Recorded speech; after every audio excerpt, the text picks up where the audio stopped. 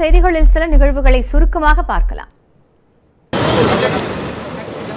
புதுச்சேரி மாநிலம் பாக்கமுடையான்பேட் பகுதியில் தனியார் ஆக்கிரமித்திருந்த 10,000 சதுரடி குளத்தினை உள்ளாட்சித்துறை அதிகாரிகள் மீட்டுள்ளனர். இந்த குளத்தை மத்திய அரசின் நீர்சக்தி திட்டத்தின் கீழ் தூய்மைப்படுத்தும் பணி இன்று தொடங்கியது. புதுச்சேரி ஆட்சியர் அருண், தட்டாஞ்சாவடி சட்டமன்ற உறுப்பினர் வெங்கடேசன் ஆகியோர் குளத்தினை தூய்மைப்படுத்தும் பணியினை தொடங்கி வைத்தனர். புதுக்கோட்டை மாவட்டத்தில் நீர்நிலைகளை தூர்வாரி வரும் இளைஞர்களுக்கு உதவும் வகையில் மாணவி ஒருவர் தான் கட்டுரை போட்டியில் வெற்றி பெற்ற பரிசு பணத்தை கொடுத்து உதவியுள்ளார். கொத்தமங்கலத்தில் உள்ள ஏரி மற்றும் குளங்களை தூர்வாரி வருவதை சமூக வலைதளங்களில் பார்த்த பட்டுக்கோட்டையில் தனியார் பள்ளியில் 10ஆம் வகுப்பு படிக்கும் மாணவி அனுப்பிரேமா தான் வென்ற 3000 ரூபாய் பரிசு பணத்தை இளைஞர்களுக்கு கொடுத்துள்ளார். இதனை வாங்கிக் கொண்ட இளைஞர்கள் அனுப்பிரேமாவை வெகுவாக பாராட்டினர்.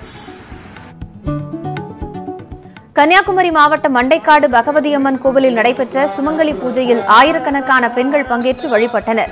இந்த கோவிலில் ஒவ்வொரு ஆண்டும் ஆவணி மாதம் அசுவதி நட்சத்திரத்திற்கு முந்தைய நாள் சிவன் பார்வதி சிலைகள் அலங்கரிக்கப்பட்டு பூஜை செய்யப்படுவது வழக்கம். அதன்படி நடைபெற்ற இந்த பூஜையில் பங்கேற்றால் தீர்க்க சுமங்கலியாக விளங்க முடியும் என வழிபாட்டில் ஈடுபட்ட பெண்கள் நம்பிக்கை தெரிவித்தனர். மேலும் செய்திகளை விரிவாக தெரிந்து கொள்ள News18 தமிழ்நாடின் Facebook, YouTube, Twitter உள்ளிட்ட வலைதள பக்கங்களை பாருங்கள்.